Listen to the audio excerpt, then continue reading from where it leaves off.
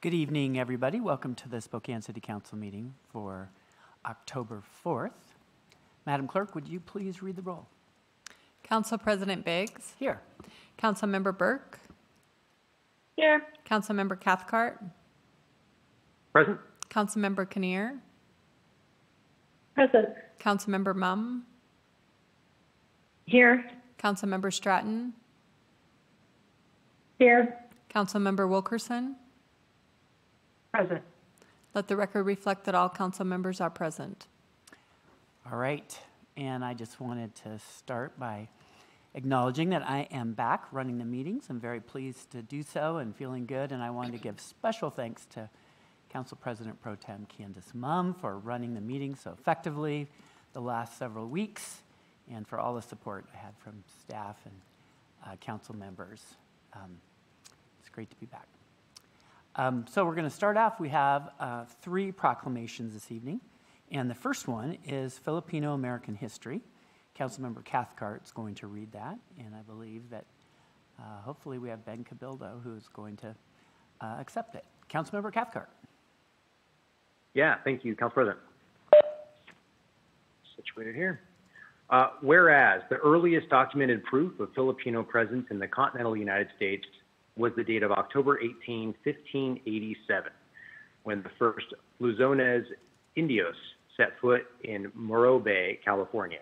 And the Filipino-American National History Society recognizes the year of 1763 as the date of the first permanent Filipino settlement in the United States in St. Malo Parish, Louisiana. And whereas Filipino Americans make up one of the largest Asian American ethnic groups in the United States today, and it is important to promote and reflect on Philippine history and culture to provide all Americans with the opportunity to hear about and appreciate the contributions of Filipino Americans. And whereas the contributions of Filipino Americans have enhanced the freedom, prosperity, and greatness that America continues to enjoy today, and locally, the Filipino American Association of the Inland Empire enriches our community by promoting and preserving Filipino culture and heritage through the events and celebrations. Now, therefore, I, Nadine Woodward, Mayor of the City of Spokane, on behalf of the citizens of Spokane, do hereby proclaim October 2021 as Filipino American History Month. And I will turn it over to Ben Cabildo if he is on the call. No? Yes, I'm here. Oh, wonderful. Ben, would you like to say a few words? Sure. First of all, I'm sorry to say that our president, Christine Biador, cannot be with us because of her work schedule. So on behalf of the Board of Directors of the Filipino-American Association of the Inland Empire, I would like to thank Mayor Woodward and our City Council for the proclamation recognizing October 2021 as Filipino-American Heritage Month. The Filipino-American Association of the Inland Empire is honored to accept this proclamation, and we are honored to serve our Spokane community, in particular, our Filipino compatriots in our region. Our association is one of the oldest nonprofit ethnic social organizations in Spokane. We were formerly established over 34 years ago, June 12, 1987, by a group of civic-minded Filipino compatriots led by Mrs. Norma Gavin. We were established with a mission to preserve and promote Filipino culture and heritage to our Spokane community. Having an organization is very important for our compatriots as well as the community in general. For our Filipino community, having an organization representing them create a sense of belonging, a sense of ownership, and a sense of empowerment to participate and do good in the general community we live, work, and play in. We help enrich the Spokane by sharing our culture and heritage with the general community, and we do this through education by way of public workshops on Filipino culture, cultural dances performed by our Filipino dance group called Silangan Dancers, in schools and universities, adult care facilities and retirement homes, and in the streets of Spokane through our participation at the annual Lilac Parade, Unity in the Community, and the Valley Fest. We are also proud of showcasing our Filipino jeepney, one of the most common and used transportation in the Philippines.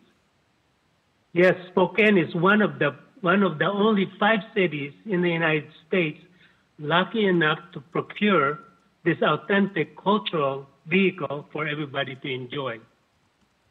So for over 30 years, we also have been involved in countless social, humanitarian, and civic work throughout the Spokane County, as well as internationally. And that is FAIE in a nutshell. And I want to once again thank you so much for having us join your meeting, as well as for having us serve our Spokane city and county. And thank you very much for your work. Thank you, Ben, so much for joining us this evening and sharing all the great things that your association has been involved with. It really has enriched our community. Thank you. And next, turning to public safety awareness, Councilmember Kinnear is going to read that proclamation, and she will be joined in accepting that by Fire Chief Schaefer and Assistant Police Chief Lundgren. Councilmember Kinnear. Thank you. And I believe it's just Assistant Chief that's going to be on this, accepting this. Whereas the City of Spokane is committed to increasing and improving public safety by fostering a healthy and compassionate community where all people feel safe, empowered, and welcome. And whereas the Spokane Police Department dedicates October to building partnerships to better the lives of our community members as a whole, and that every officer has a role in contributing and engaging with those they come into contact with to improve their situation. In accordance with Domestic Violence Awareness Month, the SPD is committed to protecting victims of domestic violence and holding offenders accountable, supporting the work of the Spokane Regional Domestic Violence Team to stop the violence and stop the silence and end the violence. And whereas, in accordance with National Fire Prevention Month, the Spokane Fire Department dedicates the month of October to educating citizens on the importance of fire prevention and life safety issues. This year's Fire Prevention Week campaign theme, Learn the Sounds of Fire Safety, will be observed October 3 through 9 as a continued effort to remind the public of the importance of learning the different sounds of smoke and carbon monoxide alarms. And now, therefore, Nadine Woodward, Mayor of the City of Spokane, on behalf of the citizens of Spokane, do hereby proclaim October 2021 as Public Safety Awareness Month. So, Assistant Chief, would you like to say a few words about this? If I can get unmuted, I would. Thank you very much. On behalf of Chief Meidel, who unfortunately wasn't able to be here tonight, and the men and women of the Spokane Police Department, we would like to thank Mayor Woodward and the members of council for this proclamation.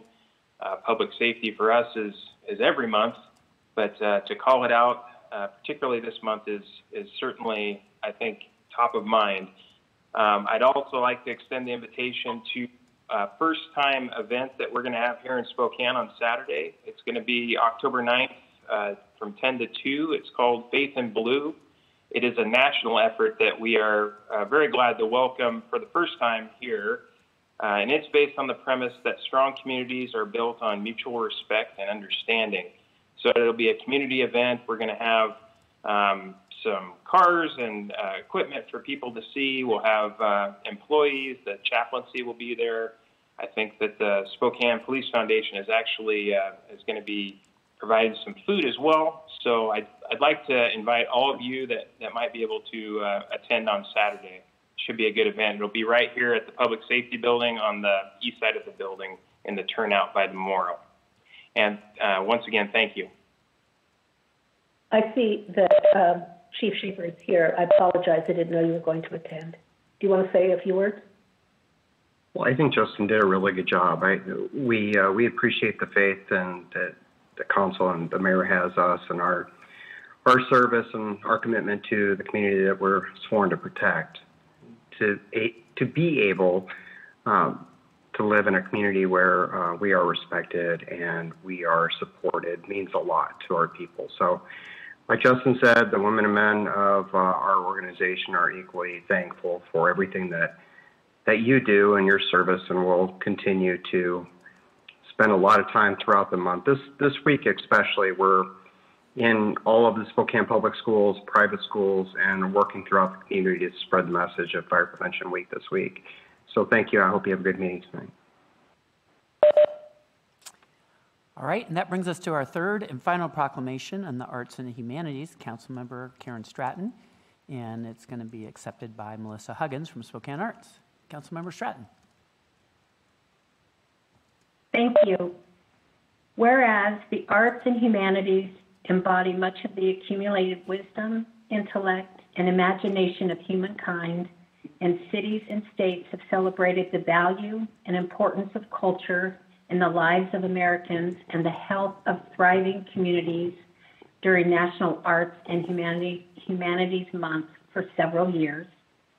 Whereas it is the goal of National Arts Partners to use this month to focus on equitable access to the arts at local, state, and national levels, encourage individuals, organizations, and diverse communities to participate in the arts, allow governments and businesses to show their support of the arts, and raise public awareness about the role the arts and humanities play in the communities and in our lives. Whereas the coronavirus has had a devastating impact on America's art sector, with 99% of producing and presenting organizations have canceled events, and artists being among the most severely affected segment of the nation's workforce. Yet, notwithstanding this fact, the arts have helped collectively lead us throughout the darkest times of this pandemic, lifting our spirits, unifying communities, and jump-starting the economy. Now, therefore, I, Nadine Woodward, Mayor of the City of Spokane, on behalf of the citizens of Spokane, do hereby proclaim October 2021 as Arts and Humanities Month in Spokane, and encourage our community members to celebrate and promote the arts and culture in our city and participate in arts and humanities events, not just this month, but year-round. And it's my pleasure to introduce Melissa Huggins, who is the Director of Spokane Arts. I serve on that board, and I have to tell you that Melissa is probably one of the most hardworking, smart, intelligent, community-minded individual that I've ever had the opportunity to work with.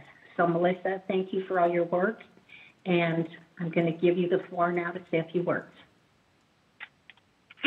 Well, that is an incredible introduction that I don't know that I can live up to, but I feel honored to be here to accept the proclamation and on behalf of the entire cultural community. Thank you, council members and Mayor Woodward, for recognizing the importance of arts, humanities, and creativity. As you know, Spokane Arts' mission is twofold. We provide direct programs and services in arts and culture for the community to enjoy, everything from murals and sculpture to poetry, music, film, and performing arts programs, and we're really proud of that work. The other half of our mission is equally important. We exist to support and promote the whole cultural community so that everyone in the region knows what's going on and can access and attend, whether it's in person or virtual. So with that in mind, I wanted to just quickly spotlight a couple of resources for the community. Spokane Arts has an events calendar on our website, and that's the best way to find arts upcoming events. It's at spokanearts.org/events, and we're adding more every day. So if there's anything you'd like us to promote, there's an easy form on the website to to share that info. We've also partnered with the Inlander to spotlight upcoming arts and culture events. So you can pick up a physical copy, you can read it online, check their e-blast. You'll find good info about Arts Month, and you'll also see some beautiful artwork by local artist Vanessa Swenson, who designed all the Arts Month materials, promotional materials. And then lastly, Spokane Arts received a grant from Innovia to help promote the performing arts, since they were particularly hard hit by the pandemic. And they're all working really hard to make sure audiences feel safe and everybody is respectful, so that we can all get back to enjoying concerts, plays, dance, poetry, comedy, improv, and so much more. So thanks to that grant, we were able to do some marketing that's rolling out now, so you'll start to see and hear those messages to remind everyone how many exciting options there are to choose from, and just kind of serve as a reminder that the local performing arts could really use everyone's support, whether that's making a donation directly to your favorite performing arts organization, buying a ticket to one of their events, supporting a live stream from home, whatever feels right for each person. So thank you again, council members and Mayor Woodward, for recognizing the importance of arts and culture to our region's economy, well-being, and quality of life. Thank you again for having me. I'm honored to be here. Thank you, Melissa, for all that you do and all that your organization does to enrich the city and our community members. That does it for proclamations. We have one board and commission appointment. Madam Clerk. Appointment of Edward Bruya to a 4-year term on the Spokane Public Facilities District Board to serve from October 5, 2021 to October 4, 2025. All those in favor indicate by saying aye. Aye. Aye. Any opposed, nay? Any abstentions? All right, Mr. Brouillet is appointed to the Public Facilities District, and just in time. They've got important meetings coming up. That brings us to our legislative agenda. I'm going to go slightly out of order, Madam Clerk, and that is I'm going to put the first special budget ordinance on public safety. I'm going to wait on that one until we get to the special consideration at the end. But go ahead and start with the second special budget ordinance, and we'll just go from there. Ordinance C 36107, General Fund. 1, increase appropriation in the Office of Police Ombudsman Department by $29,200.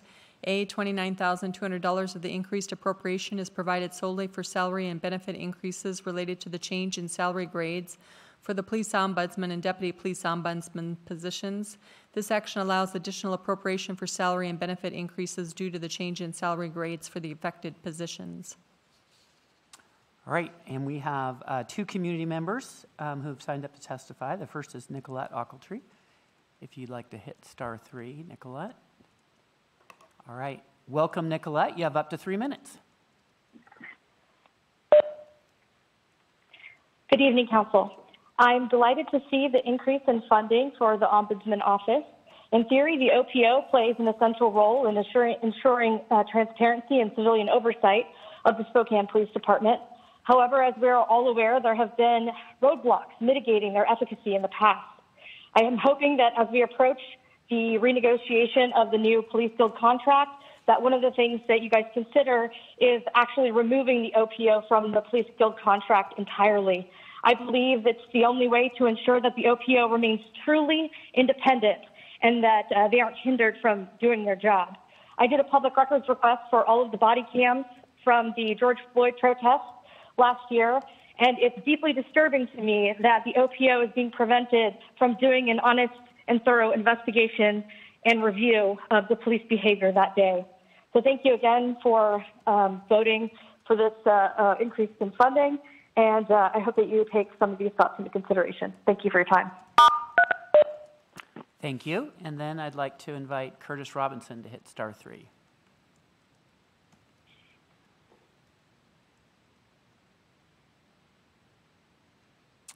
All right, welcome to City Council, Curtis. You have up to 3 minutes. Okay, yeah, that sounds kind of scratchy, so it sounds like I'm on. Can you hear me okay? Yes, we can hear you just fine. Okay, so I want to say welcome back, President Beggs, and may you and all the rest of the City Council members continue to have some great forward-moving mental and physical health in these challenging times. And as I hold the position of the Commissioner for the Criminal Justice Training Commission, I am not here to speak in an official capacity on their behalf, yet I do hold the position of First Vice President for the Spokane NAACP and am acting president while Ms. Duncan recovers from her emergency surgery. So a lot of that going around. On the issues of C098 and 107, I must state that I must make it very clear that it makes little sense in the age of moving towards visible corralling and lifting up of meaningful accountability for Washington state law enforcement that has a direct impact on public safety to grant the request for additional municipal funding, and it makes much more sense to hold back on that and continue to move forward in granting the request for additional funding for the Ombudsman Office. In this time where the clarion call has become very clear that more funding for training resources, transparency, and accountability, not weapons, is really the sound that's coming out, the request from the community, and I myself am asking you to go ahead and act on, especially since the new laws do not currently stop law enforcement from mindfully using what they have in their arsenal, so to speak, at this time.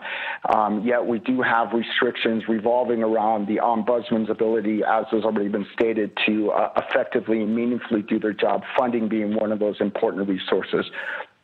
And with that, I'll close. Thank you for your time. Thank you. And that's the end of requested community comment on the special budget ordinance increasing funding for the Office of Police Ombudsman.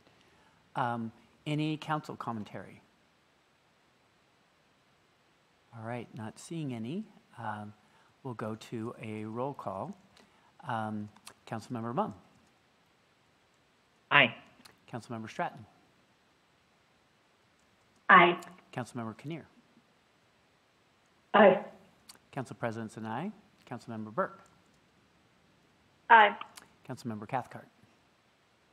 Aye. Councilmember Wilkerson. Aye. All right, that passes 7-0.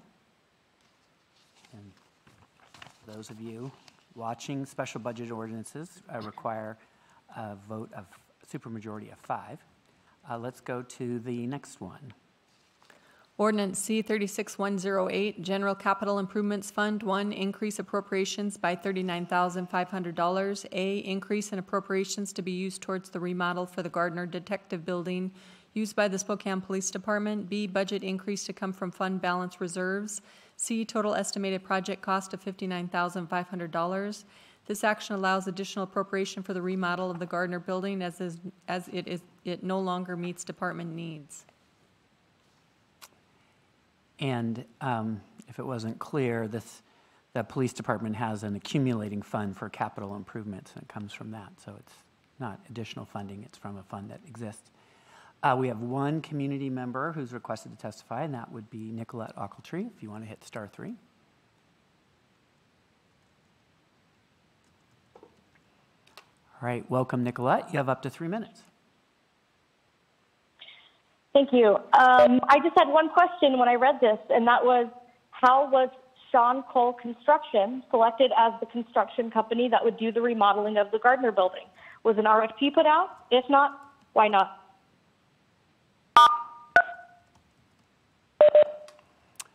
Thank you, Nicolette. I don't have the answer to that question. I don't know if there's anyone still on the line from police. I don't see anyone, so I don't have that question, but we can look into it.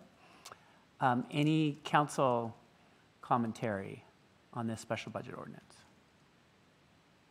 All right, seeing none, I'll have a roll call. Councilmember Mumm. Aye. Councilmember Stratton. Aye. Councilmember Kinnear. Aye. Council President Sinai. Councilmember Burke. Name. Councilmember Cathcart. Aye. Councilmember Wilkerson. Aye. Okay, That passes 6-1. Next item is Pfister. Ordinance C-36-109, Fire EMS Fund 1, increase revenue by $478,061. A, revenue received by the department as reimbursement for costs of staffing the Northeast Tri-County Health District Vaccination Clinic. 2, increase appropriations by $478,061. A, increase in appropriations to offset costs of staffing the Northeast Tri-County Health District Vaccination Clinic. B, costs related to overtime, backfill, and travel lodging. This action budgets for staffing a vaccination clinic for the Northeast Tri-County Health District. All right, and this essentially, we have mutual aid agreements, and our department was requested to staff vaccine clinics in the Tri-County area north of here. And we did so, and under the agreement, we get reimbursed for our staffing costs of the people going up there, any staffing costs needed to backfill, any overtime, so that we are made whole. This simply does the accounting to allow us to do that. There's no public commentary requested. Any council commentary? All right, we'll have a roll call. Councilmember Munn. Aye. Councilmember Stratton. Aye. Councilmember Kinnear. Aye. Council President Sinai. Councilmember Burke. Aye. Councilmember Cathcart. Aye. Councilmember Wilkerson. Aye. All right, that passes 7-0. Next. Ordinance C-36-110, Fire EMS Fund 1, increase revenue by $86,344. A, revenue received by the department from insurance settlements resulting from damage claims to department vehicles. 2, increase appropriations by $86,344. A, increase in appropriations of the apparatus vehicle repair and maintenance budget to offset the increased cost of repairing damaged department vehicles. This action budgets for costs to repair damaged department vehicles. All right, there's no public comment. Again, pretty self-explanatory. It simply allows us to take revenue from insurance companies making payments for their drivers crashing into our vehicles. Any council commentary? All right, we'll have a roll call. Councilmember Munn. Aye. Councilmember Stratton. Aye. Councilmember Kinnear. Aye. Council President Sinai. Councilmember Burke. Aye. Councilmember Cathcart. Aye. All right, that passes 7-0. Did you ask me, Council President? I did. I'm so sorry. Councilmember Wilkerson's an aye. Aye. Thank you for reminding me. Passes 7-0. All right, next item. Ordinance C-36-111, General Fund, number 1, increase revenue by $2,100,000. A, $1,575,000 of the increased revenue represents the estimated amount to be reimbursed by the Federal Emergency Management Agency. B, $525,000 of the increased revenue represents the anticipated use of the city's contingency reserve. 2, increase appropriation by $2,100,000. A, $2,100,000 of the appropriation is provided to the Engineering Services Department solely for the purpose of emergency work related to the Clark Avenue landslide. This action funds necessary operation expenses related to the emergency situation created by the Clark Avenue landslide. There's no public comment. I don't know, Councilmember Munn. Hello, yes, I did mention this at the 3:30 briefing and would circulate a suggested little amendment to the language here under Section 1A(b), which would be to replace the word contingency with the word unappropriated. So the contingency reserves are, in my mind, to be protected because of our bond rating. And I do understand that our CFO has reasoning why you want to take certain restricted funds and use those instead of the unappropriated. But in order to keep our bond rating solid, I would make an amendment to replace the word contingency with unappropriated. Would you like to make a motion to suspend the council rules that would allow that? We can't hear you. Would you like to make a motion to suspend the council rules that would allow us to make that amendment? Certainly. I would move to suspend the rules in order to make that amendment. I apologize. Well, that's all right. Second. All right. Any discussion about the motion to suspend the rules? All right. All those in favor of suspending the rules indicate by saying aye. Aye. Aye. Any opposed, nay?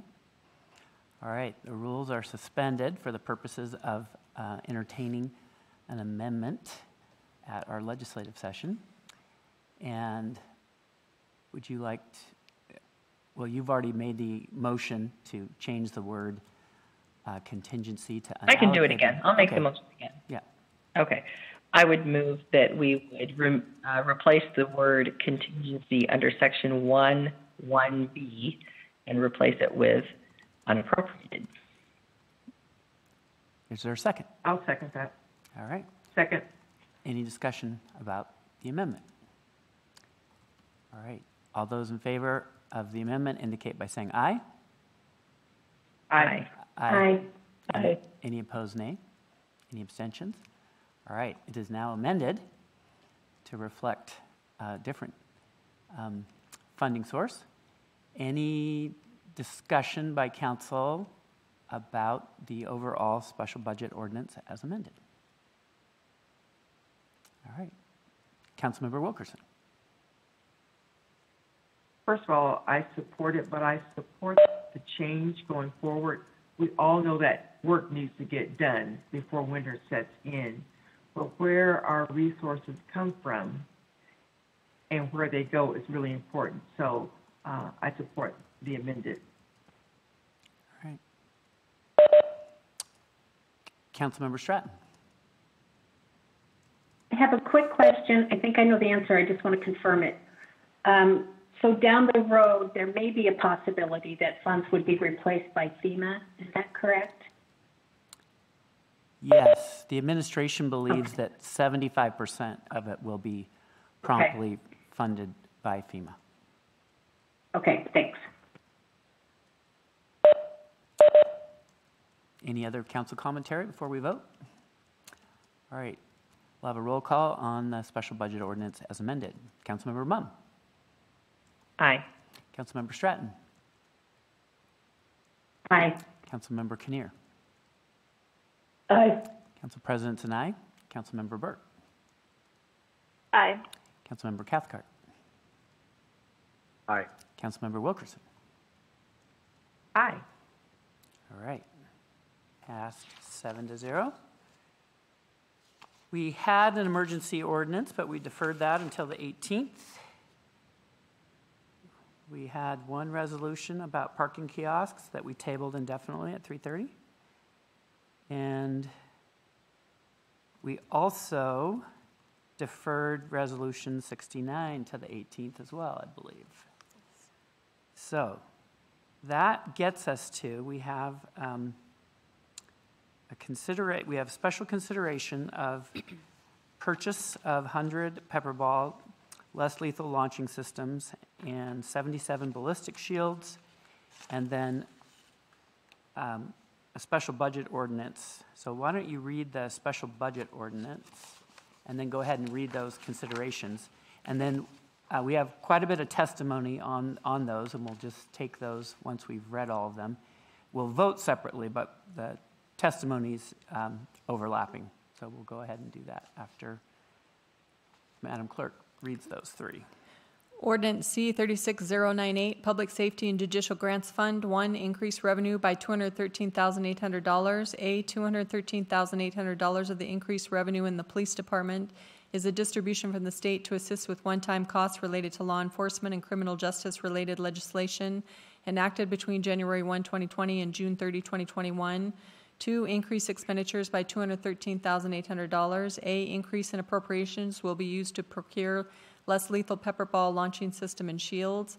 This action procures additional safety equipment and tools to adhere to new state legislation deferred from September 27, 2021 agenda.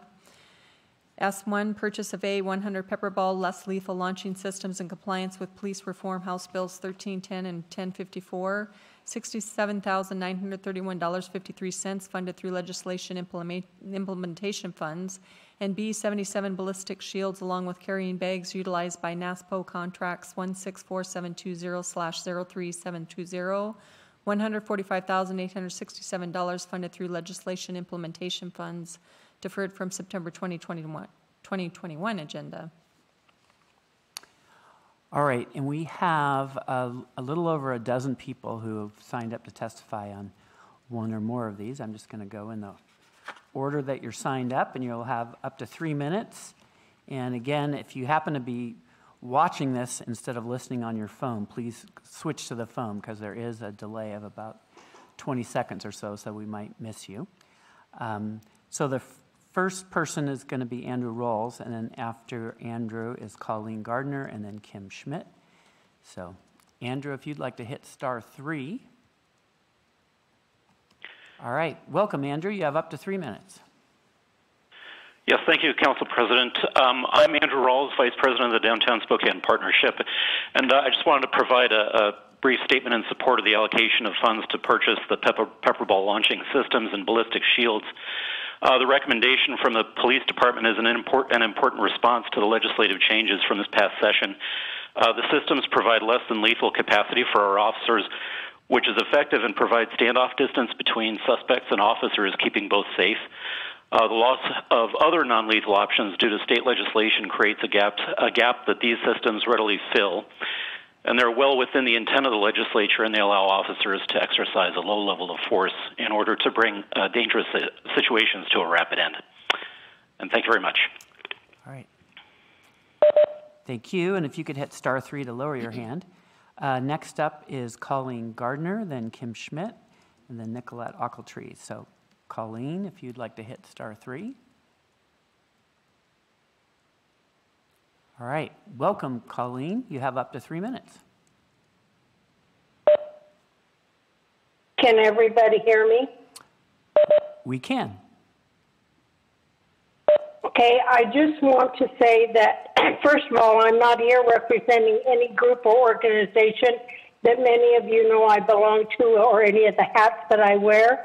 I'm speaking specifically as a citizen. I know there are folks that are passionate on both sides of this issue, but I would like to offer my perspective and support for the purchase of this equipment.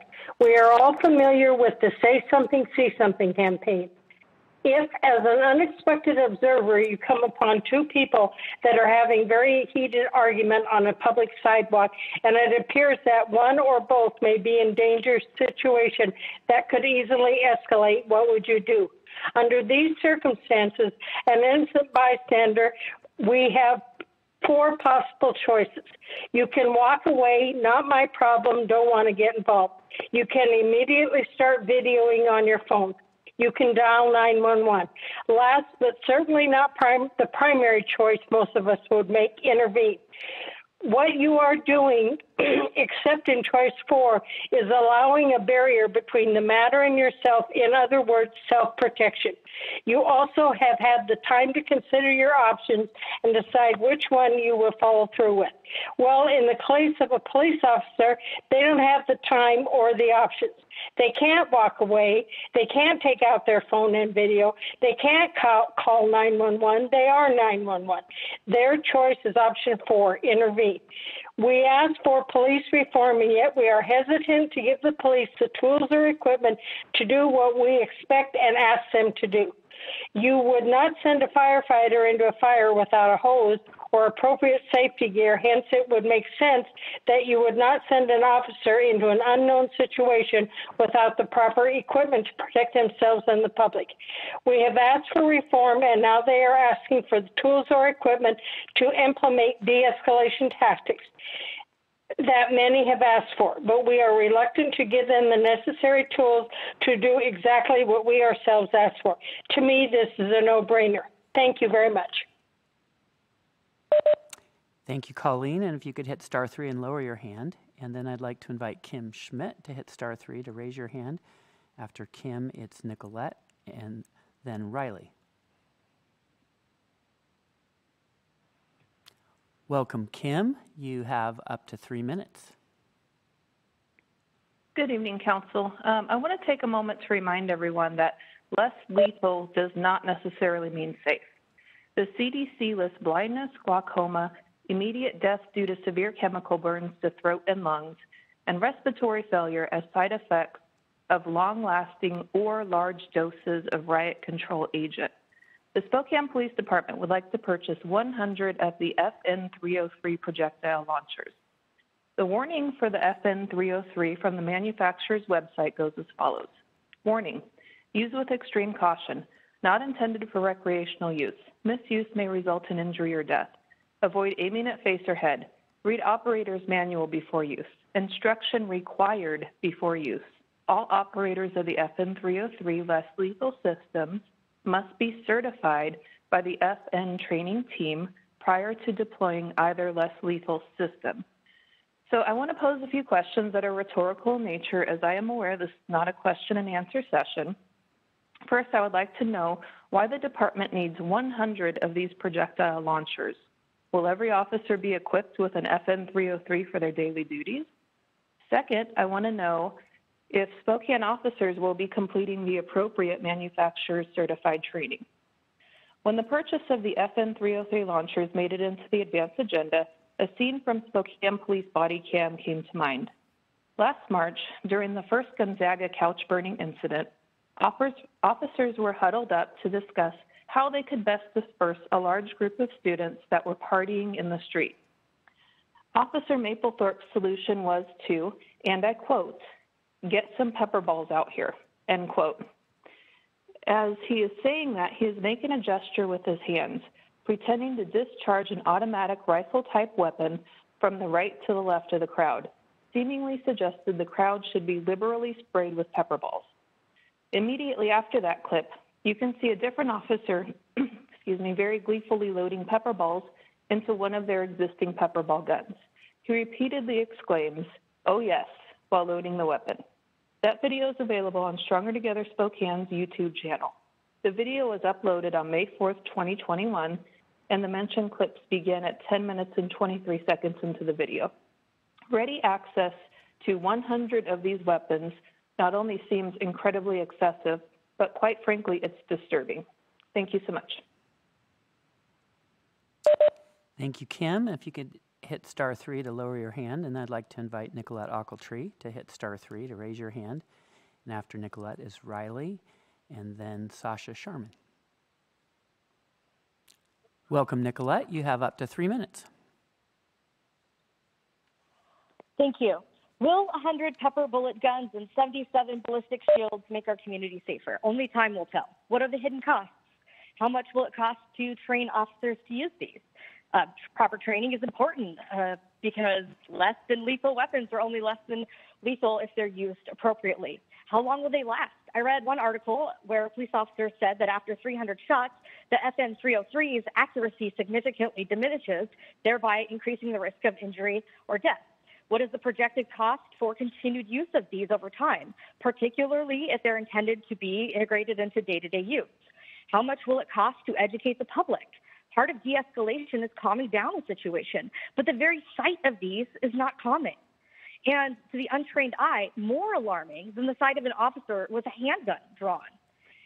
If the OPO had not been stonewalled by the police guild, preventing them from doing a thorough investigation of the SPD response and activity during the George Floyd protest, we would likely have more accurate information about how effective or not the less lethal weapons were to de-escalate that situation that day. It's clear to me after watching countless hours of body cam footage from that day that there were massive failures in communication and in some instances complete disregard for the safety of civilians and other police officers. I witnessed tear gas being deployed by a few officers while just a few seconds before another officer shouts, "Smoke them, then push, smoke them, then push." That officer and others, thinking a smoke bomb was being deployed, walked into the gas without a mask. That officer and others on camera started to shed all of their gloves and clothing, spitting and coughing into the street from the chemical irritants. I also witnessed officers throwing tear gas canisters across the street and shouting and shooting what I was guessing was rubber bullets or pepper bullets into groups of bystanders, some of which were merely walking to the bus. Innocent citizens in cars drove through the intersection as you hear an officer say, "Why aren't these streets closed off?" Jordan Graham, who lives in Spokane Valley, was walking to the bus station in downtown Spokane that night. He obeyed the verbal commands that police officers gave. He had his hands in the air, and yet he was shot in the face with a non-lethal round. Mr. Graham had to have his jaw wired shut. There needs to be more preventative and proactive measures to repair the relationship between police and citizens. And there needs to be more communication between police and the public about what is expected and what the consequences will be if those expectations are not met. In my opinion, from some of that footage especially, they didn't lack weapons. They lacked communication, planning, training, and a desire for public safety. Thank you for your time. Thank you, Nicolette. And if you could hit *3 to lower your hand. Next up is Riley. Just have a first name if you want to hit *3, followed by Sasha, and then Anwar Peace.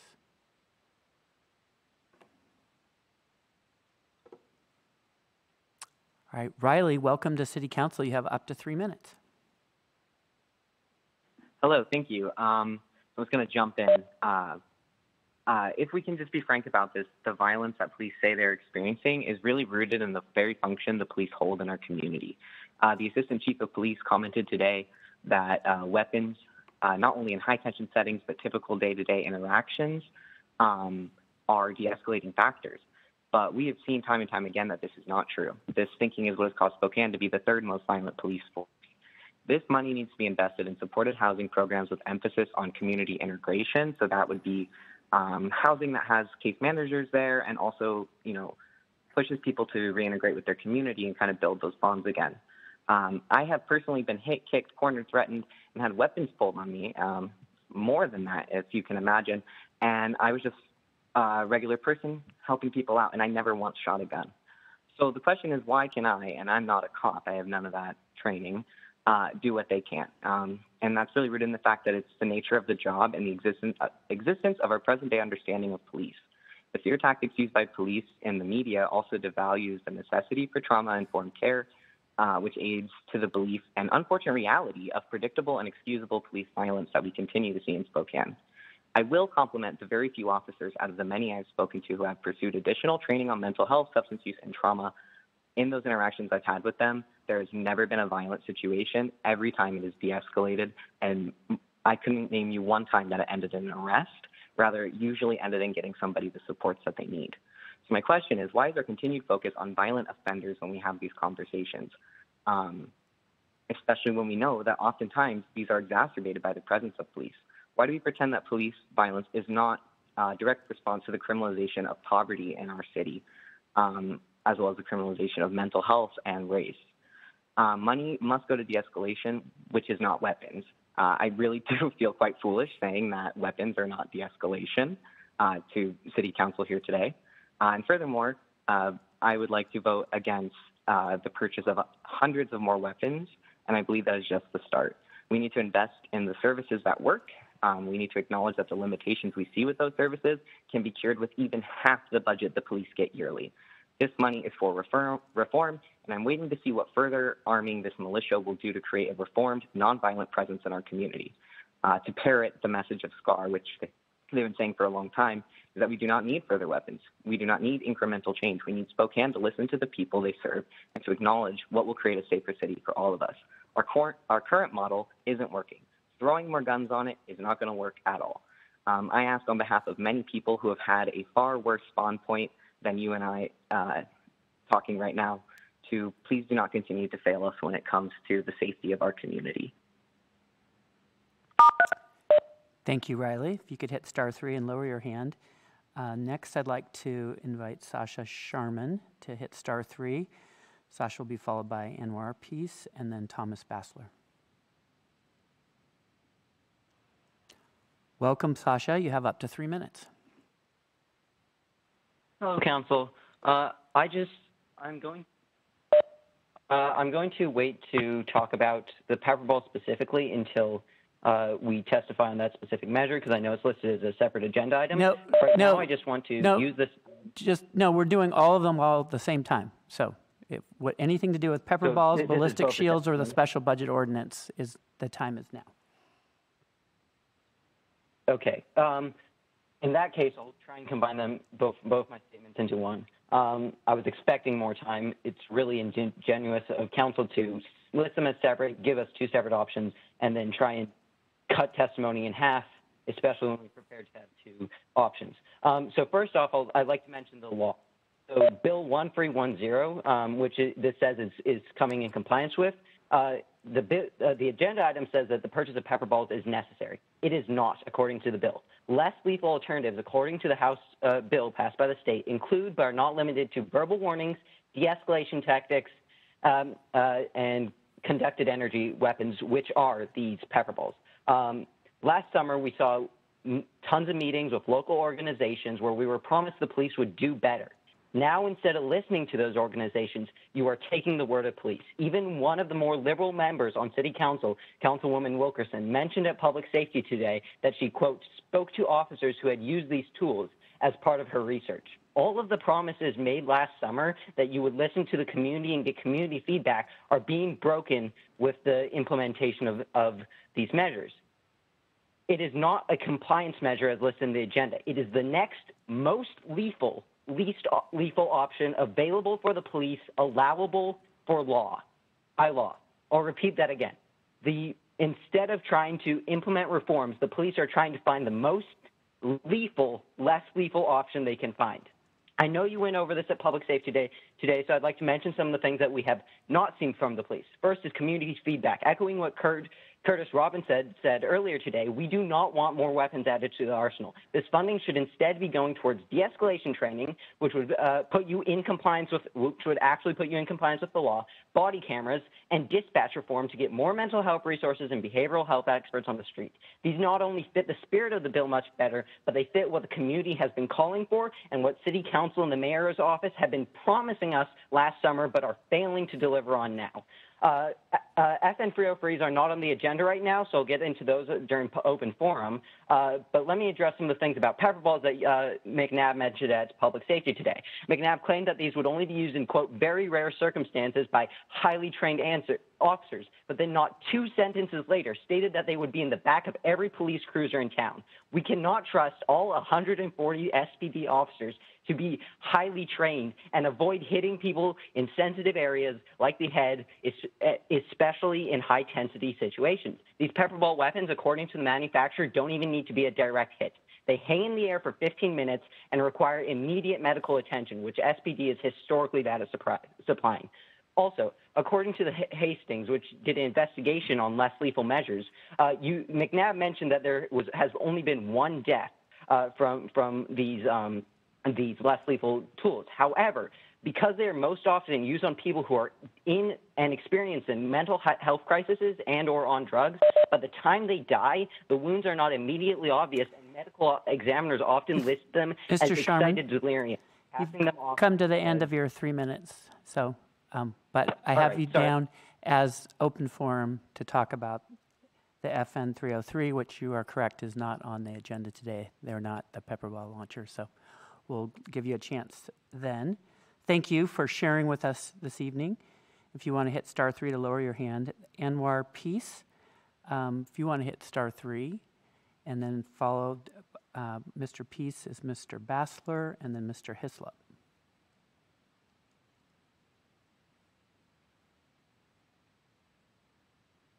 All right. Anwar, welcome to City Council. You have up to 3 minutes. Hello? I wish we could meet face-to-face. It's difficult talking with a phone. I don't have any facial cues. Can you hear me? Yes, we can hear you, and we appreciate the challenges and really appreciate that you're making the effort to share your thoughts with us. You have up to 3 minutes. Well, thanks for allowing that. I'm a retired medical doctor. I'm very appreciative of the police who maintain law and order. I'm amazed at the ignorance and the gross malpractice of the elected officials who supported the laws undermining our police and undermine the rule of law and are causing the rise in the violent crime and the murder rate. A recent Spokane Review article discusses the unintended consequences of the legislature's sweeping police reforms. I'd use the word malpractice because the individuals with minimal knowledge of firearms and policing would not have written and supported these laws and would know that such laws would result in an increase in the violent crime rate, including the murder rate. Since the outcome was predictable, the legislature members who supported the sweeping reform laws, which undermine our police, should resign, apologize to the populace, and apologize for these increased deaths. May God forgive the people who support the sweeping reform laws for the excess deaths and suffering that they have caused. God bless our police officers, and please provide the police with the tools that the police say they need to keep law and order. Thank you. Thank you, Mr. Bassler. And then Anwar Peace, if you would like to hit *3, we'll get you. And then after Anwar is going to be Bill Hislop, and then Chud Wendell.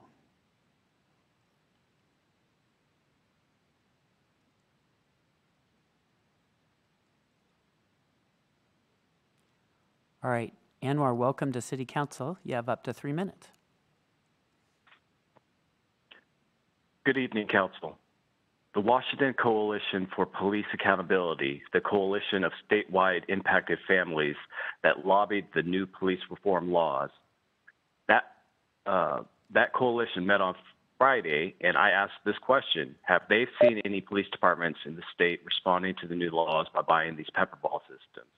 The members were unaware of any department in the state getting these pepper ball systems to replace the 50 millimeter projectiles, which means SPD would be the first in the state to get these pepper ball systems, even though no public process on how this money was spent, nor public process on what, if any, as well as what kind of pepper ball systems will be purchased.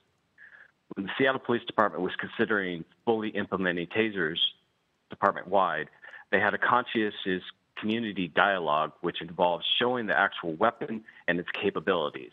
The community was able to learn that these taser weapons had a built-in multi-layer accountability system in them, which helped ease the fears of those that the tasers would be used to abuse people.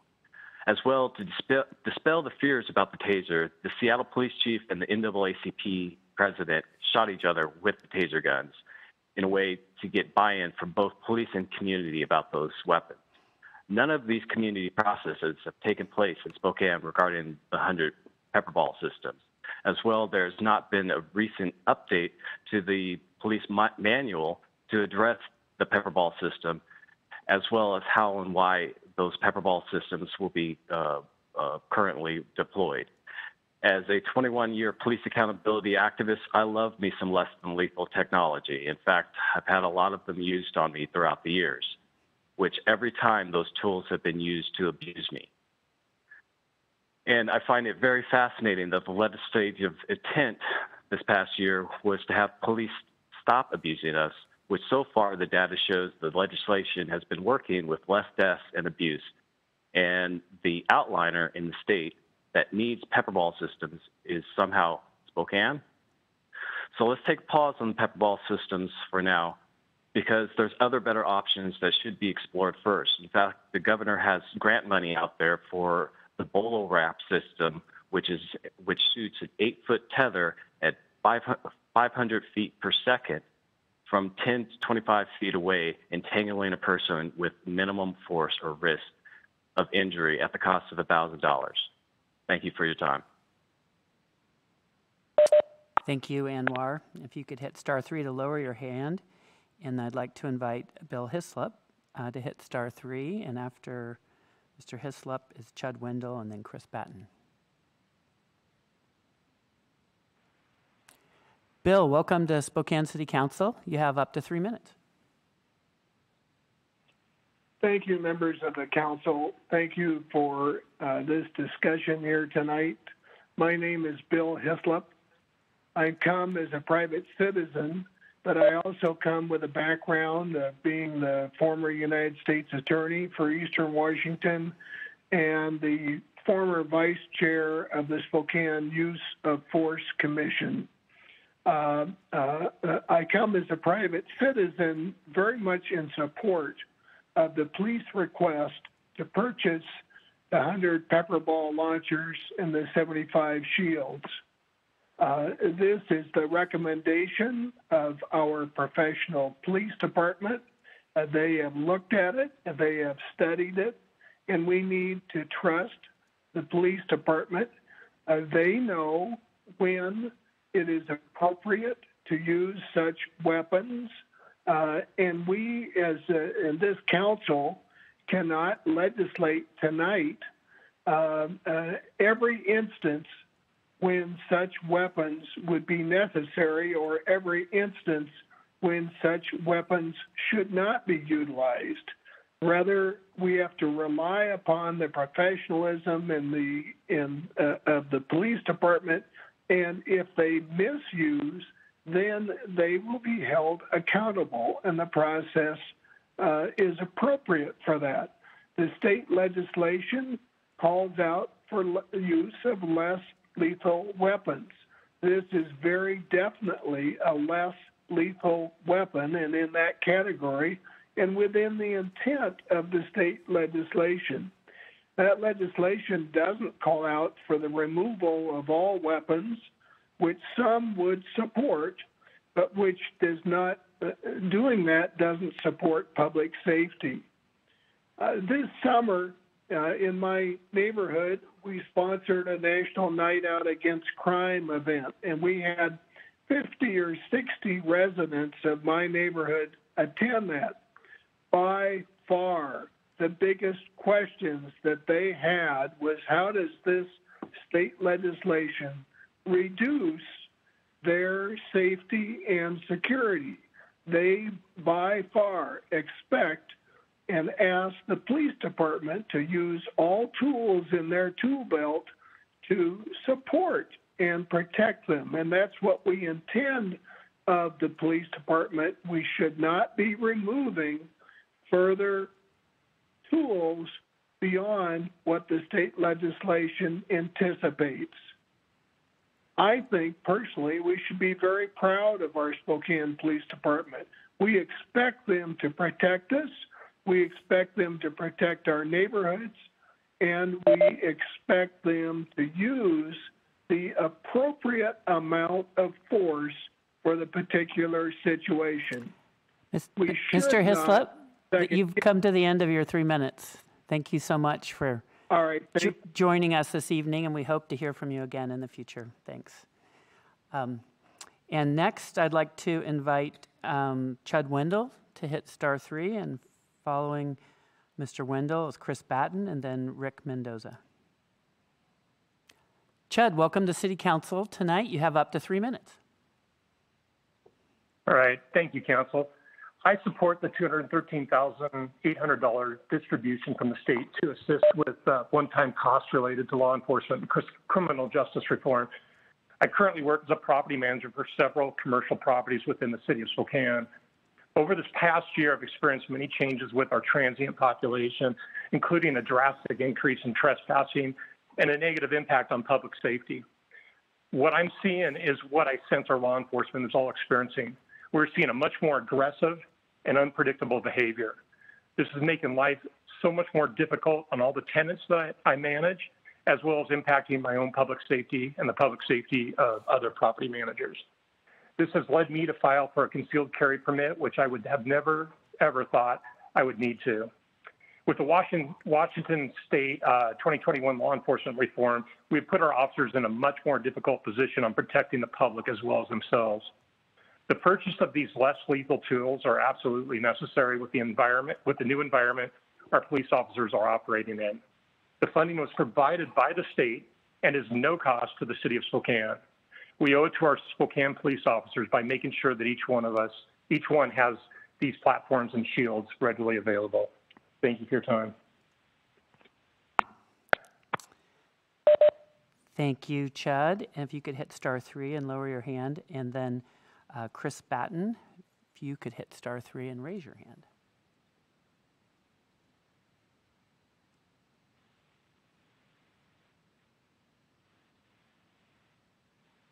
All right, welcome, Chris. You have up to 3 minutes. Thank you. Thank you, Council. This is Chris Batten.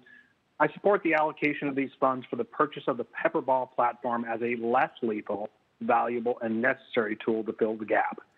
I also support these funds being used for the purchase of the ballistic shields necessary for the protection and safety of our law enforcement. These funds were allocated by the state specifically for this use.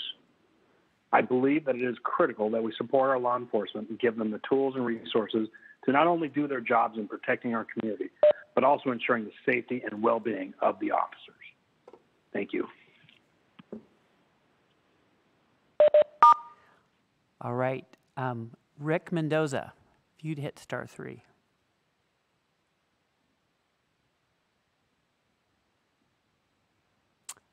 All right. Rick, welcome to City Council. You have up to 3 minutes. Thank you very much. I am Rick Mendoza, and I'm very familiar with law enforcement in the city and the state, and I strongly support the Pepperball for less lethal platforms and the shields. I believe there's not a person, well, there might be maybe one, that would believe that officers get up in the morning and decide and think for themselves, well, who am I going to shoot today, et cetera, et cetera. Law enforcement in Spokane is highly respected nationwide. Whether you believe that or not, check it out. It's a fact. And I strongly support the Pepperball lethal platforms and the shields, and I would ask you, the City Council, in your wisdom, to please grant it. The money's allocated, the legislature has spoken, and the officers are trained before they use any type of weapon. Thank you very much. Thank you, Rick. I had Curtis Robinson, if you're still there and would like to testify, you can. You testified about the OPO ordinance. You touched on pepperballs briefly, but you did sign up separately for this. So if you're there and you want to testify further about it, hit *3. All right, Curtis, you have up to 3 minutes.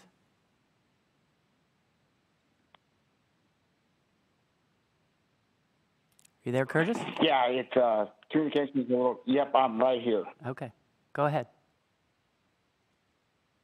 Yeah, no, I really appreciate the latitude to be able to, touch on something that I did briefly touch on. I think it's also important to really acknowledge, what the important place that we're in as far as creating a shift in the dynamics about how and why law enforcement does its job, and the expectation of community around the parameters of that position that is really dictated by the community that it's supposed to serve. And again, the resounding voice over and over again is that it is time to shift. And that part of that shift also has to be demonstrated by the people in the places of authority of law enforcement about how much they embrace that change, whether or not they agree with it. And I think this represents some of that difficult place that our law enforcement family is in right now.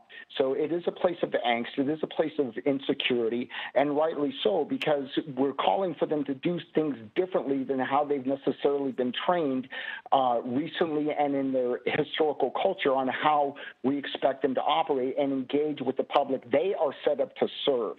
And so one of the things that is very clear to me as we kick this issue around a little bit is where has law enforcement, especially locally, said, hey, we don't necessarily agree with you. We don't necessarily like what you're doing, but we're going to stand with you in it because we also want to be able to do better at our job for you, for the communities that we serve, and for ourselves.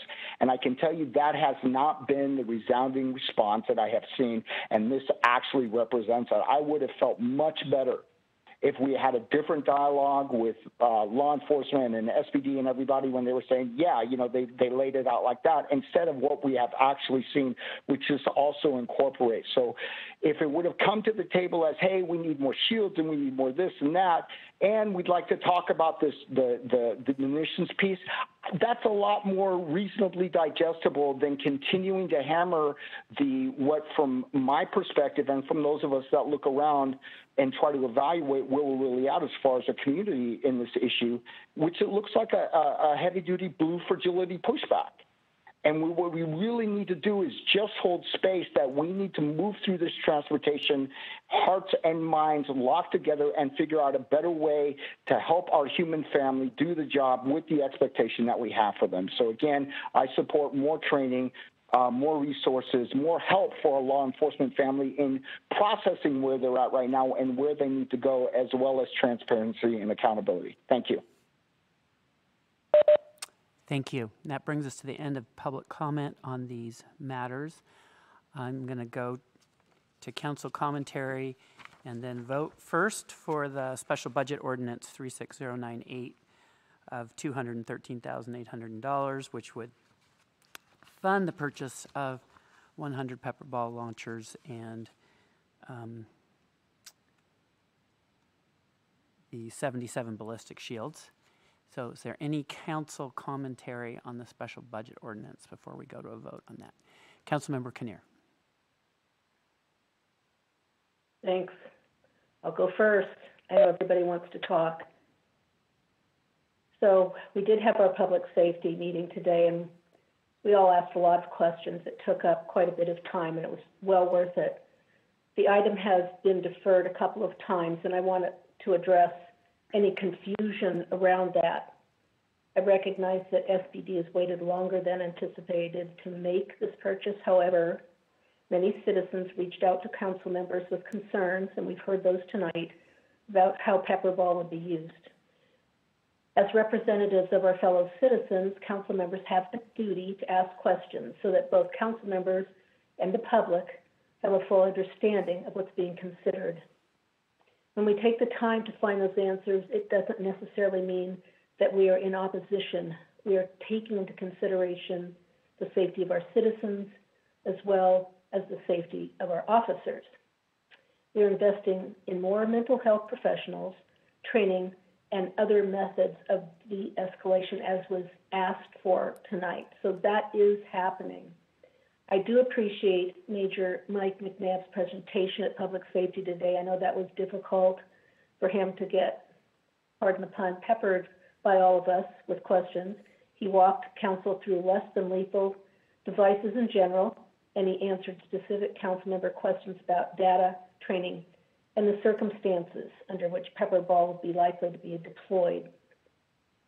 The difficult decision for me, after hearing the testimony tonight, but in the end, I am going to support the purchase of these items tonight because when used properly, it's a valuable, non-lethal tool for managing suspects exhibiting assaultive behavior. And I'm reminded of the domestic violence situations that we've all heard about. If I was in one of those situations, I'd want officers to have the tools necessary so that I was not put in danger, nor would they be put in danger. And it's not just about crowd control, but it's about those situations that there isn't another choice and you don't want people to die. So thank you. Appreciate the opportunity to talk about that. Councilmember Cathcart, followed by Councilmember Stratton. Councilmember Cathcart. Yeah, thank you, Council President. I look at public safety as being our number one priority as a city council, as a city government, and something that we have to take absolutely seriously. As much as I wish we lived in a world where kind words can de-escalate and diffuse a situation, it's just not the real world, and it's just not practical. And so I think we have to make sure that our officers have the tools that they need to both keep themselves safe as well as the broader community around them. We have seen an uptick in aggressive behavior and violent behavior, especially as we've come out of COVID, but it's always existed. It's always been there. And we have to make sure, especially after the legislature has made some changes in state law and in a lot of ways tied the hands of officers, that they have access to these types of tools. We all, I think, strongly support de-escalation as a top priority within the police department. I think the police department would tell you the exact same thing. I don't know a single officer that I've talked to who would want to have a violent altercation or some sort of situation where violence has taken place or he's had to use any sort of weapon, he or she. And so I just think we've got such an amazing, well-trained police force, I mean, at the national level, they are one of the best well-trained in the country. And we need to trust them and respect our officers and believe that, you know, they can do this job. And there's going to be more trainings. There's going to be, I think, a lot more that goes along with these tools that we're allowing them to have. But it's really important that we make sure that they have those tools. And one person mentioned earlier the bowler wrap. I would love to see those too. I mean, I think that's a really innovative, unique tool that's another de-escalation option. And I'd love to see officers have access to those sorts of things too. But the legislature specifically said that this tool is allowed, and they've provided dollars that we can't use for other purposes. We can only use for this purpose.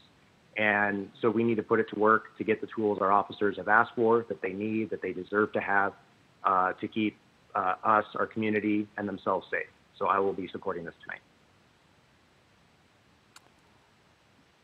Councilmember Stratton and then Councilmember Burke. First, I wanted to say one more time following Councilmember Kinnear that we did have a lot of questions that were answered today by Major McNabb, and it is true that they wanted one of these launching systems in each patrol car or in each car. And the big thing that I was happy to hear was the training piece, that there are plans for training every police officer to be up to speed on these devices. I guess the thing that's the hardest for me on this issue is when we talk about de-escalation and verbal warnings, what happens when that doesn't work? And as I've been thinking about this, I think, and I've gotten a lot of emails regarding this issue, and I had to think to myself, if my husband or my son were a police officer and they're out there every night, you never know what's going to happen. What happens if de-escalation doesn't work or verbal warnings don't work? Are we sending officers out there in the community with nothing to protect them, with no last chance or, you know, something to fight with? I don't think it's the only thing that we could be doing. I do believe that there are lots of other nonviolent ways of handling people, especially people with mental illnesses and all of that. But just from the human side of me, I just can't imagine sending people out there without something that if worse came to worst, in the absolute worst situations, you have something to protect yourself. And so I'm going to support this. But I will say that I think we do need to keep communicating with with our constituents in the community. I think there are many things that the police department can do better, and we can all work together towards those. But for right now, I just can't imagine sending somebody out there without something that they could use as a last resort to get out of the situation. So I do plan to support this. Councilmember Burke. Thank you. So this is really embarrassing. The very thing people say about politicians is that we make promises, that we're going to do things and make hard votes, and then we don't do it. We promised during the George Floyd protest that we would work on police reforms. What have we done? We've had a few discussions. I'm not talking about what the state has done. I'm talking about what we have done here in our very own community for our very own BIPOC community. Nothing. The answer is nothing, and this is embarrassing and sad. And here we are again giving more money to a force that has not taken any of this very seriously. We wonder why no one wants to join the police force, and we have tons of conversations about why no one is applying. Maybe it's because of the fact that our nation has created police departments to harass and jail Black and Indigenous people of color and to protect private property, which only supported white property owners.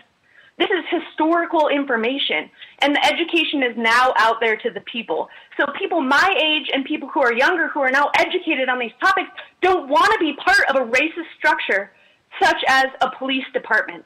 Now, let me be specifically clear, because I get a lot of hate for this. I do not hate individual officers who work on the force. I hate the system that has been set up that hurts BIPOC community. That's what I hate. I do not hate individual officers.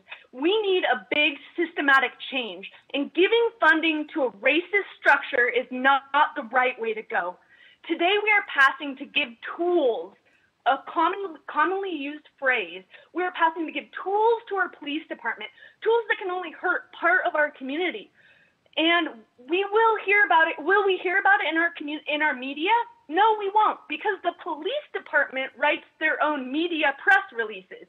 We won't hear about this. This will not be public knowledge. The only way we will hear about this public knowledge is if somebody decides to pull a public record request on a video and or file a complaint to our ombudsman office. That's the only way we hear about it in the police department, in the public. The folks who support this in our public forums and in the emails are saying that we need to protect people. What type of people are we protecting with this? Housed people, rich people, white people, people who have funding for mental health and health issues, privileged people? Yes, yes is the answer. It will not help people who are suffering with mental health issues, who are unhoused, or who look different than the normal, typical person in this community. One more thing. Why are our police departments responding to mental health calls? We have a system that actually works. We have data and statistics on the fact that we have put less people in mental health scenarios by using real mental health responders to these issues. That is where we should be putting funding into. I will not be supporting this, and I hope that we take a step today and vote no to use this tool for our police department and do some real reform in our community. Thank you.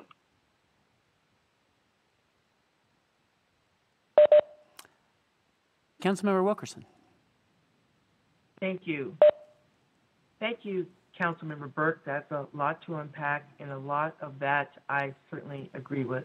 When the pepper balls came to us, I was the one to ask for the deferral because we had not heard from the community and all the things that we mentioned, how they be used, how frequently, training, on and on and on. So thank you to the community. We heard a lot from both sides, emails and calls, and I asked for that and I got it. I will say, as a black woman, that I reached out to black officers over the weekend. And I asked them, I said, hey, what's with the pepper ball thing? That's exactly how I phrased it. And they said, Betsy, we need the pepper balls because that might just give us the time to not have to use another more lethal option going forward. So as I listen to them and the people who are on the front line, and I hear you, Kate, we haven't done what we said we were going to do. But I'm not out there every night. And if that's what they say they need, then I have to listen to them. I bristled. I'm thinking, oh, no. But I asked them, and that's what they told me. So I will be supporting it, but I am asking what Curtis Robinson said, that the chief steps up and do, that they could educate the community, they could have demonstrations, they can listen and get more from the community as how we go forward. That's the weak link, is the communication link of when, where, and how that they have not shared with the community. So again, you can call it a tool, you can call it a weapon, you can call it whatever you want. But if it keeps the officer safe and it keeps one of my brothers safe, then I'm going to support him.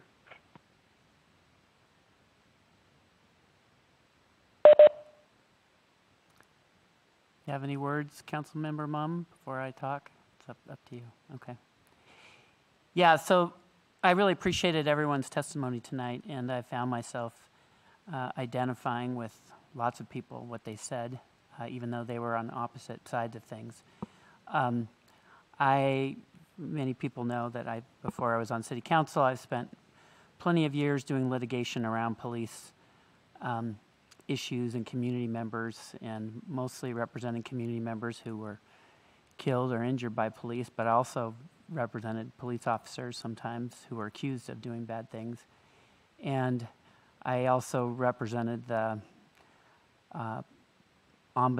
Police Office of Police Ombudsman Board for a while before I joined City Council. I think that in general, it's better to have some less lethal tools than not. I have sat with families who lost loved ones because officers did not have less than lethal, and they had the legal right to shoot and kill people because they were in danger and didn't have another option. And so I'm informed by that. I also know that just because something's less lethal, it can still injure and kill people, and I've represented families who've died, had family members die from tasers being used against them, which are supposedly less lethal than shooting people. But if they're misused, they can kill people. And we heard some testimony today from the police department that if these types of weapons are misused and abused, they can cause serious injury and death. And I certainly resonated with Anwar Peace, who said his experience is that he's been abused by less than lethal weapons. And I don't doubt it. I've seen that happen. Last summer, in the first George Floyd protest, that was certainly my judgment, that less lethal means were misused. And it comes down to what the policy is and what the training, and whether or not there's enforcement on the back end for violations of use of force. I totally resonated with Curtis Robinson saying it's got to be more than just a few more tools if we're really going to transform the relationship between police and the community. All that said, though, I still think it's better to have some of these tools than to not have it, and I think fewer people will die and be injured. But at the same time, I would say that it's not a blank check, and they still have to be used within the law and within training and policy. And I wish, as Curtis's hope for Spokane is that police leadership will step up and demonstrate that really the best de-escalation are talking with people and time and distance, and very infrequently is it to use a weapon, even if it's a less than lethal weapon. But I'm going to support this. And I see Councilmember Stratton would like to talk some more, so go ahead, Councilmember Stratton. So I'm listening to all this discussion, listening to the people calling in, remembering and looking at my emails. Is there any way that we could talk about an amendment to this? And I know I'm going to be in trouble, Councilmember Kinnear, but maybe we can think about this, that we would approve this funding for these devices, but we need a plan, a solid plan from police leadership that there is a plan moving forward for police reforms.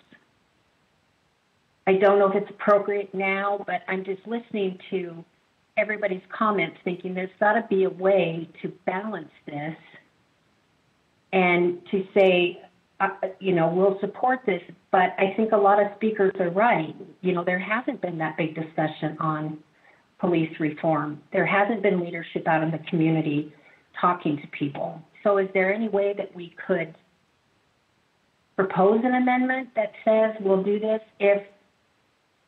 but we need to see some steps going forward with police reform? Or am I going to get in trouble? So just from a parliamentarian point of view, we already suspended the rules for purposes of late-breaking amendments. So those are appropriate, but it would take an actual amendment. But let me hear from Councilmember Kinnear first, but hang on to that. Councilmember Kinnear.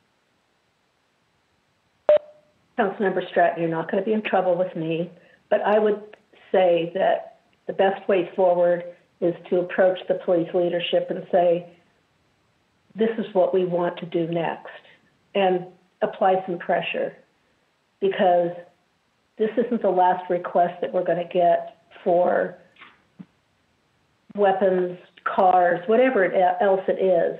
We're going to get more requests.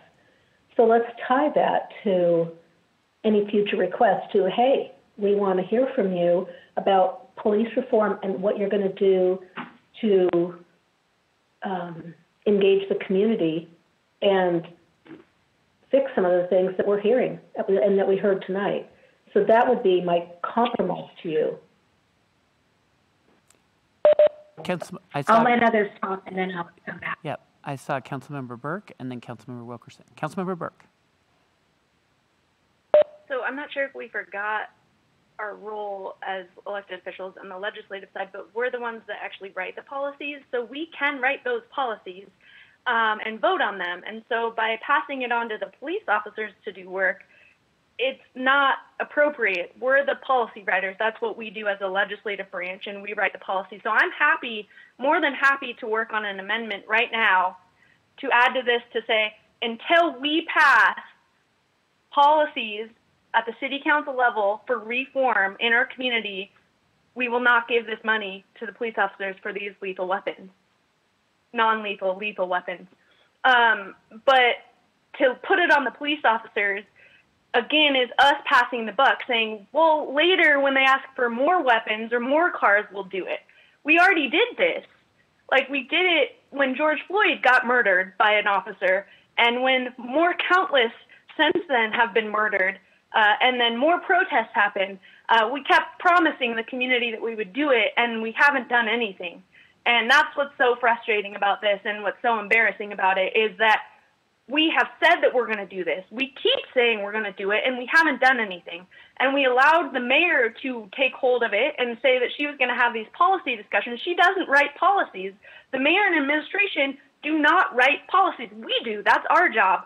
So I'm happy to work on an amendment right now. We won't have the votes, but, you know, make an amendment to say, until we pass police reform, real police reform that's going to help our BIPOC community be safer, will we give this money to our officers for weapons? And that would be my amendment right there. So move to that amendment. All right. There's a motion on the floor. Is there a second for discussion? Okay. There's a second for discussion, and then I saw Councilmember Wilkerson and then Councilmember Cathcart. Councilmember Wilkerson. I'm going to let Councilmember Cathcart go. I'm thinking. Okay. Councilmember Cathcart. So I'm not entirely sure what the amendment is. Is it just that some kind of mysterious police reform will happen at some point in the future, and this is all contingent upon that? I think we just need to be really specific. What's the reform? What's the change? What's the thing? I think last year there was a long list of reforms that were introduced by the council president, and I think most all of those and beyond were implemented by the legislature. And I think the commitment was that there would be a convening of a conversation of the community to talk about these things. There was never a commitment that I'm aware of that we would actually pass something. And regardless, the legislature already has. And now there's even talk of them walking back some of it because of it just was not well thought through. I mean, this is stuff that really impacts our public safety. It impacts a lot of our aspects of our community, and it needs to be thought through very well. I'm happy to be a part of any conversation on this stuff. In fact, there have been conversations on this that I've not been able to sit in on, and I would have loved to have been a part of those. So, I mean, I'm happy to be a part of a conversation, but I think if there's going to be an amendment to this or something that we pass about police reform, we need to be very specific as to what aspects of policing that we're going to be looking at and considering. And then we need to make sure that there is a very robust public engagement process that would include our officers and make sure that they're at the table, because after all, it's their safety. They're the ones that are out there every night doing this work. And so they need to be a part of that conversation as well. first going to go to Councilmember Wilkerson if she's ready to talk, and if not, then I'll go to Councilmember Burke. Councilmember Burke. Yeah, thank you, Michael. And sorry I did that on the fly here of an amendment, but we were given in my inbox. I don't know about your inboxes. I'll just speak for my inbox.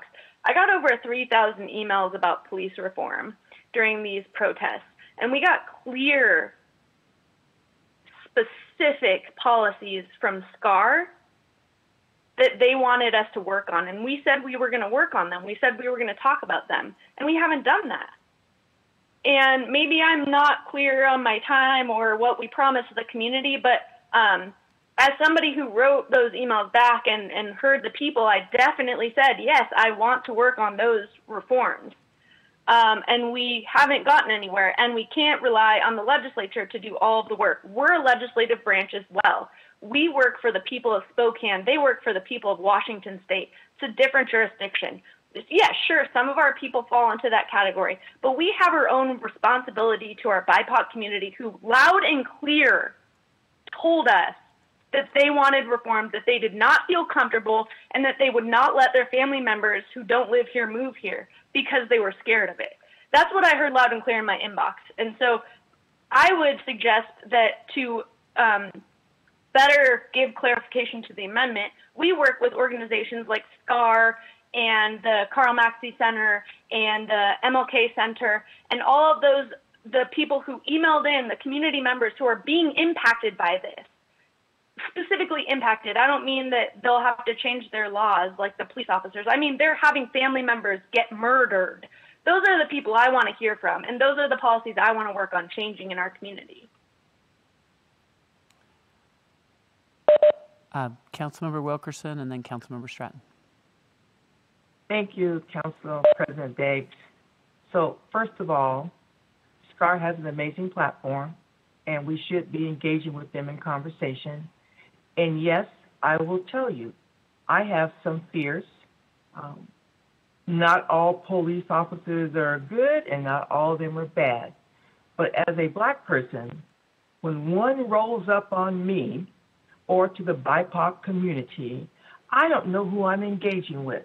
So there's actually more trust on my side than it is on the other side. And I will have to go further than Councilmember Burke. It's just not BIPOC. White people need help too. So let's just expand that to the whole community. So it really is a conversation. The mayor started it. I know there was a couple of meetings. I'm like Councilmember Cathcart. I had no idea what was going on, who the members were, if there's been any outcome. And so not only hold us accountable, we don't supervise staff. You need to be talking to the administration to make some of those changes happen also.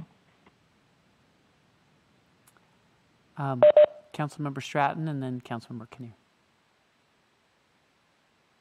Okay, so Councilmember Burke, I was just taking notes while everybody was talking, and I don't know if this would be a friendly comment to your amendment, but, and I don't want to confuse this, and I apologize, but what I'm looking for would be something that says funding will be made available pending confirmation from the Spokane Police Department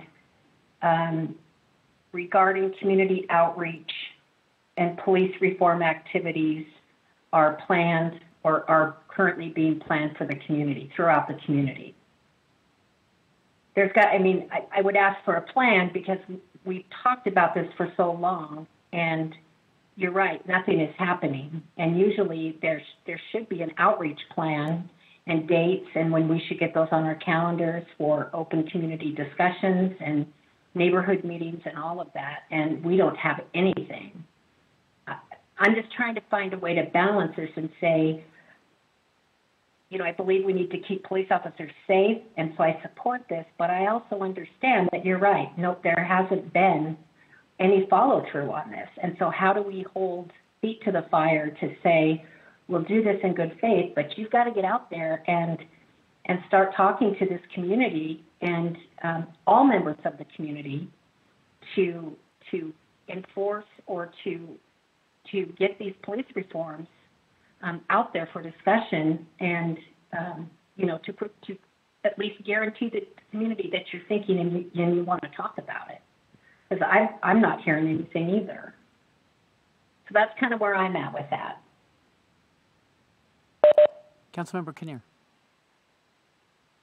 I'd like to call for the question, please.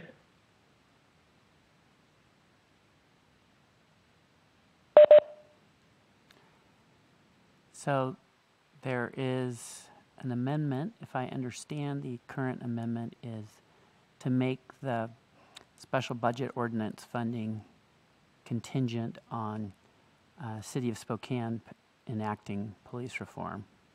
I think that's essentially what you amended, and there was a second to that. Is there any more discussion before there's a vote on that? Councilmember Mumm. I am not going to tie this decision to the important work of the police reform because I think it needs to happen in a separate action. And I understand why you would do it that way, but I think we need to take it separately, so I am not going to support the amendment.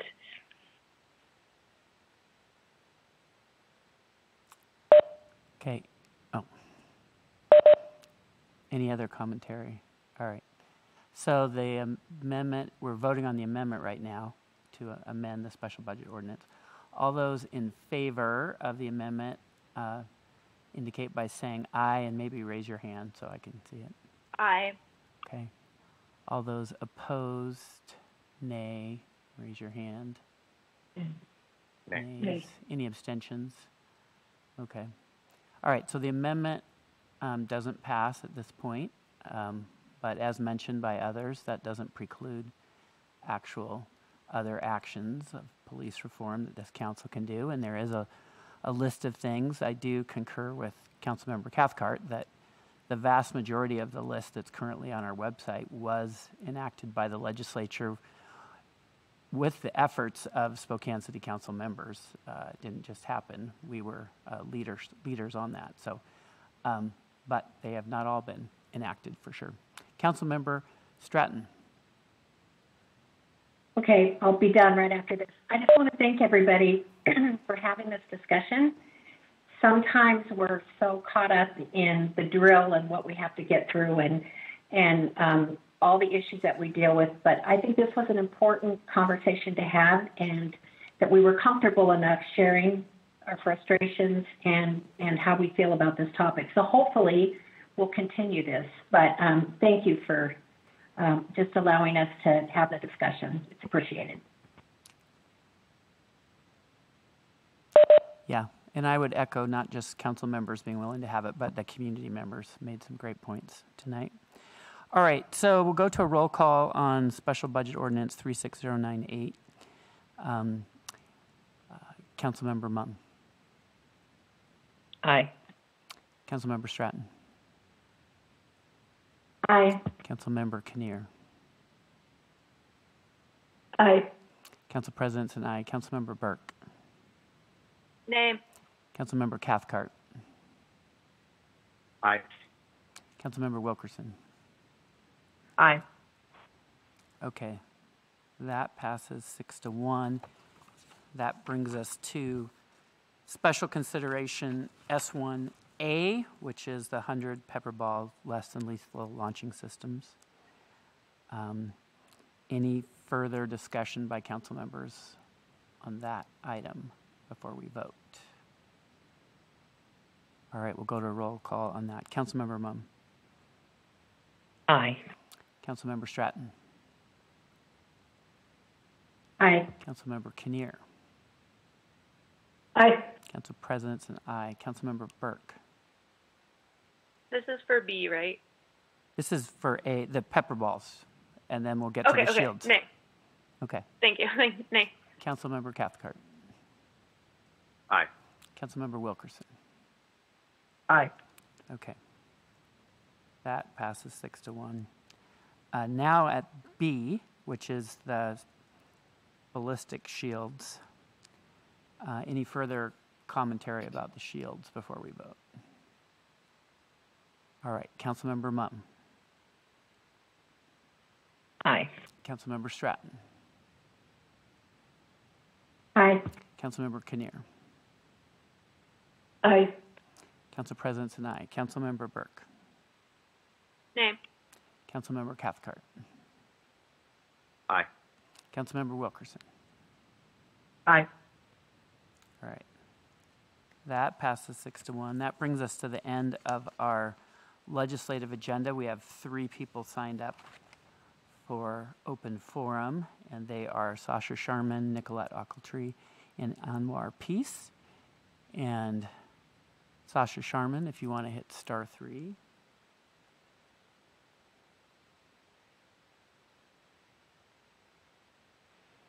All right, and just a reminder, as you mentioned earlier, you wanted to testify about the FN 303 launchers because they were not on the agenda, but any topic around pepper balls or ballistic shields or the special budget ordinance would be on the agenda and not a subject for open forum. Welcome back. You have up to 3 minutes.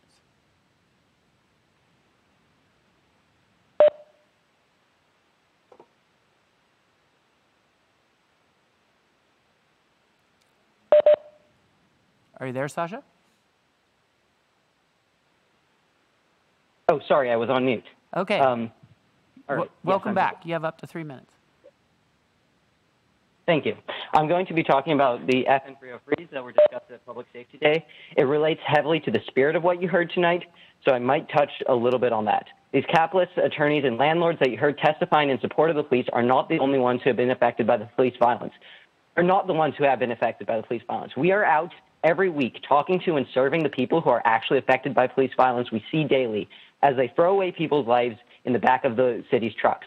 We have had to de-escalate situations and work with the people who are on the streets. The police have proven they are corrosive and broken the trust of the people they will be using these weapons on. Respectfully, Councilwoman Stratton, it won't be your son they shoot with these less lethal devices. It will be the homeless person your sweeps displaced.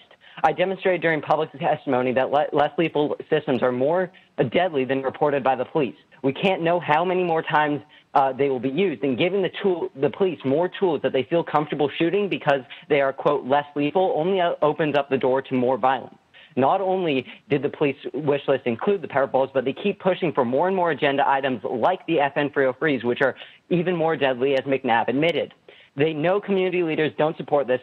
They only have the support of police unions. Respectfully, Councilwoman Wilkerson, a black cop is still a cop. Their priorities are aligned with the cops, not the community, not with the NAACP, not with SCAR, the Spokane Community Against Racism. I spoke to them before we commented to make sure my opinion directly reflected the community as well. They agreed with us and told us directly, do not let council buy more weapons. McNabb proved at public safety that the police think the only alternative is to use deadly force.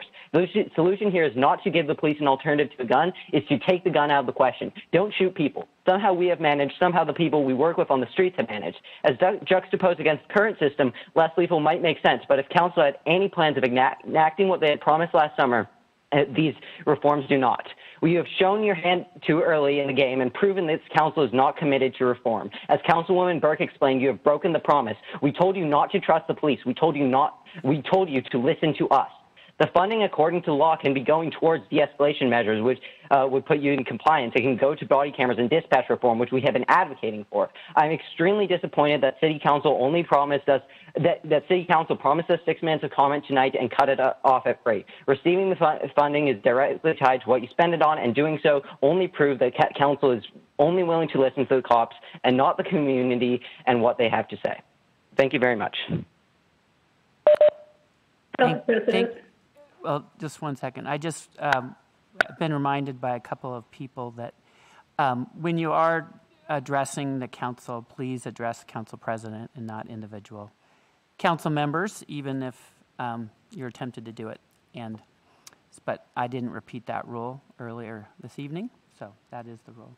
Do you have anything further, Councilmember Kinnear? Or was that you? That was going to be my ask. Yep. Thank you. Yep.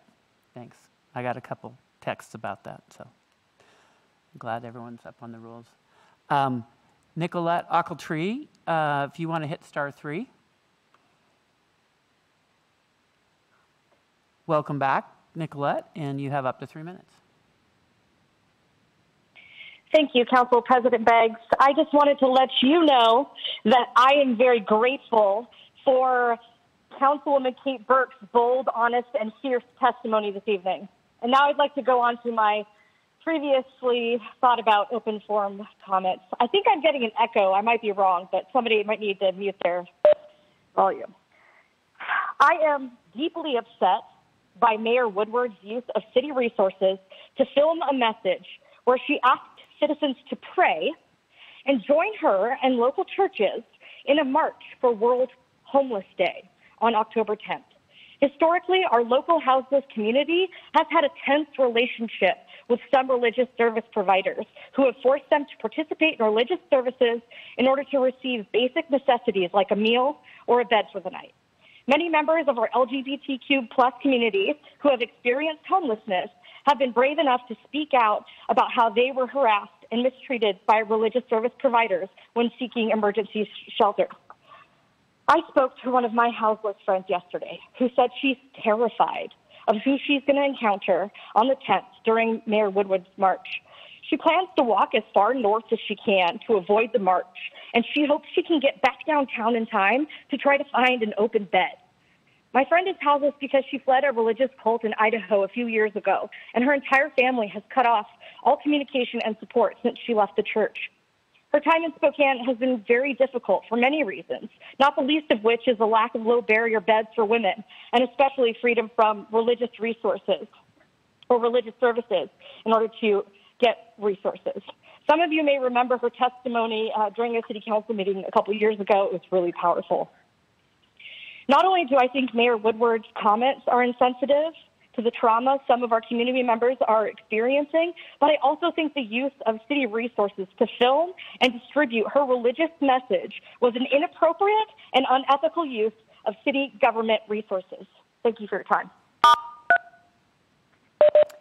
Thank you, Nicolette. And then Anwar Peace is our last speaker signed up for open forum. If you want to hit *3, Anwar.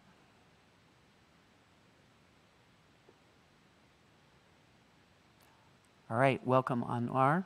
You have up to 3 minutes. Good evening, Council. I'm extremely disappointed in the Spokane Police Department reading to kindergartners the book Sheepdog, written by Dave Grossman, the founder of police training Killology. That training teaches officers to desensitize themselves to kill citizens, and this warrior mindset, which is not in alignment with national best practices of a guardian mindset. In fact, the book Sheepdog is the sheep in wolf's clothing as well, because it's a slimmed down version of the Killology philosophy. And it's my belief that the author of this book, Sheepdog, is using this book as a way of rehabilitating the image of Killology and making it more palatable for the general public, as well as he's using this book for his sales of the Killology training to other police departments, which SPD has now endorsed. This Killology sheepdog philosophy ingrains into peace officers that they should have an us versus them mentality when dealing with the public. With this belief of officers needs to have of the view of sheep, where we're so dim-witted that we as sheep must have these sheepdogs to protect us, and not only that's the only way to keep us safe. Which reminds me of my favorite movie, Training Day, with Denzel Washington portraying Dirty Cop, and his famous quote, "To protect the sheep, you got to catch the wolf, and it takes a wolf to catch a wolf," which mirrors the book Sheepdog. So I'm truly saddened SPD is teaching our children this, as well as I'm deeply aghast that SPD is willfully and intentionally violating the City Council's 2020-061 resolution denouncing the Killology training, where it says no city staff time, money, or other resources should be used.